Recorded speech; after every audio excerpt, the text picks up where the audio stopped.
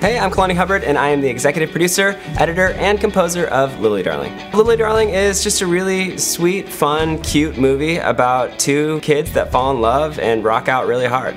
This whole movie was a great mixtape of so many amazing bands, from like Motion City Soundtrack, Mayday Parade, The Early November, and we had some really sick indie bands like Raccoon Tour, Fluorescence, Pepto G, Friend Circle, one of my favorite indie bands. They're so good. I was able to write the song Makes Me Feel and a few other ones where the girls are singing and dancing too in the movie. I think that's really cool because growing up, music meant so much to me and defined who I was, and it still kind of does to this day. That's tight.